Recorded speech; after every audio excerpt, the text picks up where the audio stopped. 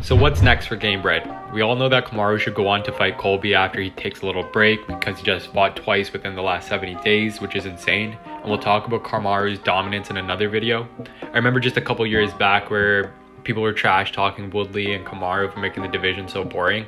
And I think we can all agree now that he's one of the most exciting fighters in the UFC roster. But back to Jorge.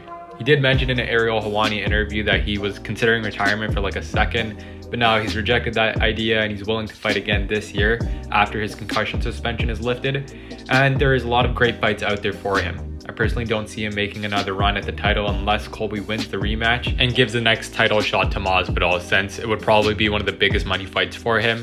But that's not going to happen anytime soon, so what should Masvidal do for his next fight? Some MMA analysts have been throwing around a couple names like Leon, Nate, Nick Diaz, and there are a lot of great storylines out there with those fighters. Like Leon and Masvidal had their backstage scuffle a couple of years back, and they need to settle that in the octagon. Leon probably wants that fight more than Jorge, but he's not really a big name right now. And if he does beat Nate in their upcoming fight, then he's probably going to be gunning for a title match instead of going after Jorge.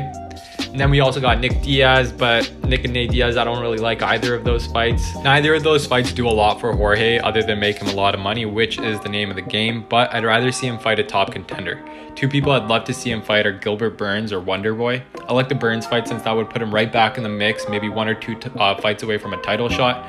And then the fight with Wonderboy would be an awesome rematch. Their styles match up perfectly. It would put on a striking show for all of us casuals. And then you got the BMF versus the NMF storyline. That would be great for Thompson as well, since he's kind of falling off the radar with some of the major MMA media outlets. I don't really see them throwing around his name a lot, and he is getting older. He only has so much more time to go for that title shot. So it would be great for both of them. It would get Thompson some of his recognition, and it would be a style matchup for, you know, the ages, a great rematch to watch.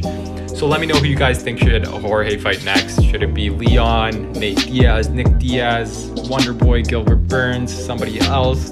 Let me know down below. I'll see you guys on the next video.